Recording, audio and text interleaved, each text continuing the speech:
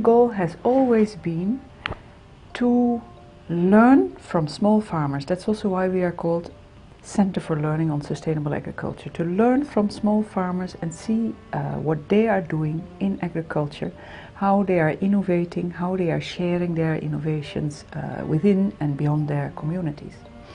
And what ILEIA has decided right in the beginning when it started, and what still is valid today, is let's help these small farmers to amplify their sharing, because they are sharing up to a certain level within and beyond their communities, but there are so many more others who can benefit from interesting learnings of small-scale farmers in agriculture.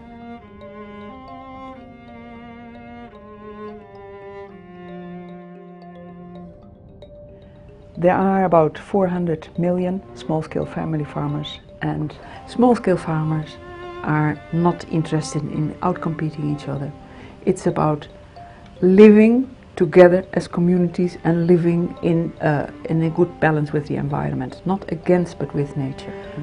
It's important that policymakers are made to realize, if they haven't realized yet, that small-scale farmers contribute in a very important measure not just to food production in the world. They produce food which is enough for 1/3 of the world population. It's not just about producing more calories or more money or more food. It is about maintaining biodiversity. It's about keeping people employed. It's about maintaining landscapes. It's about keeping cultures alive. That's why ILEIA invented this magazine. And the magazine is in a way a means to help farmers, small-scale farmers, to amplify their voices and their experiences. The Agriculture Network is the group of organizations working in different parts of the world, all of whom produce a similar magazine to Farming Matters. From the mid-1990s onwards, in ILEIA we started collaborating with groups, networks, organizations in different parts of the world, which then started to establish their own magazines. So the magazine was also an important instrument that we started sharing in the networks.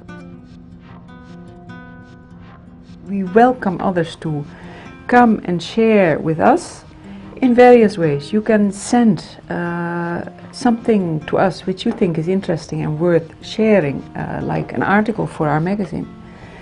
If there are organizations which say, well, we are really interested in joining the global network and we want to set up our own regional member network and we want to start publishing a magazine in our own regional language, you're very welcome to contact us. We would like more and more people to write to us so that these experiences can reach others who might benefit from them, who might feel inspired because of what they're hearing or reading. And at the same time, we invite all interested people to visit our website, to take a subscription to the magazine. Because the magazine shows what other people are doing and what the opinions and the experiences of other people, we are always interested in receiving stories.